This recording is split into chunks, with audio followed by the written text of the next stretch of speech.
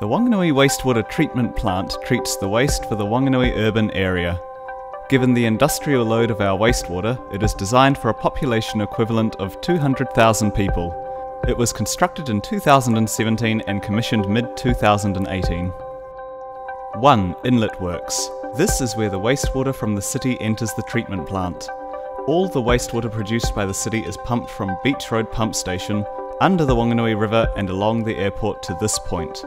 The inlet works has two functions.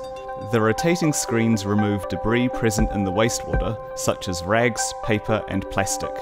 The degritting structure removes sand, gravel and other heavy materials. Number 2. Covered primary pond. The covered primary pond is a deep settling pond, used to separate a portion of the solids from the liquids in the incoming raw wastewater system. The solid particles in the wastewater settle to the bottom of the pond, forming biosolids. Some solids degradation occurs in the pond. As biosolids build up in the primary pond, it is extracted to the dewatering building for treatment. The pond is covered to prevent any foul odours escaping. Number 3. Odour Control Terrace. There are two biofilters on this terrace dedicated to odour treatment. Foul air from the inlet works and the sludge management processes is treated in the smaller biofilter. Foul air produced by the contact stabilisation tanks is collected and treated in the larger biofilter. Other equipment on the terrace includes gas flare for foul air from the covered primary pond and sludge withdrawal pumps and a sludge storage tank. Number 4. Contact stabilisation tank. The contact stabilisation tanks, or CSTs, are where biological treatment of the wastewater happens. We control the mix of food, wastewater, oxygen and the correct bacteria needed for treatment. The bacteria consume the available food and oxygen and produce healthy biomass. From the CSTs, the mixture of biomass and treated effluent enters the clarifiers.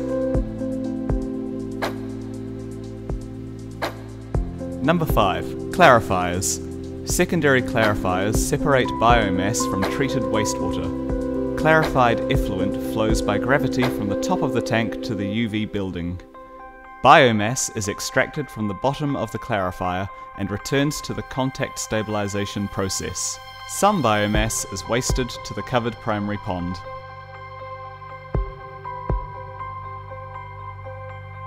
Number 6. UV building. This is the final treatment process before the treated effluent leaves the plant.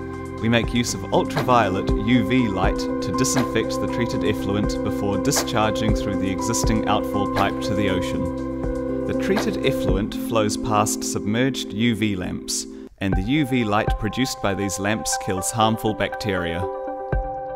Number 7. Dewatering building. In the dewatering building, water is removed from the biosolids to a level where it can enter the thermal dryer.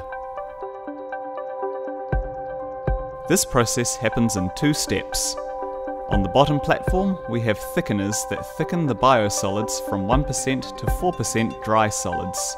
And on the top floor, we have centrifuges that thicken the biosolids from 4% to 20% dry solids. Dewatered biosolids are then pumped to the dryer building. Number 8. The dryer building. The dewatered biosolids are heated to greater than 125 degrees Celsius in the dryer. This destroys the harmful bacteria and evaporates moisture, leaving dry biosolids. Dried biosolids will be removed from the site. Natural gas is burned to produce heat for the drying process.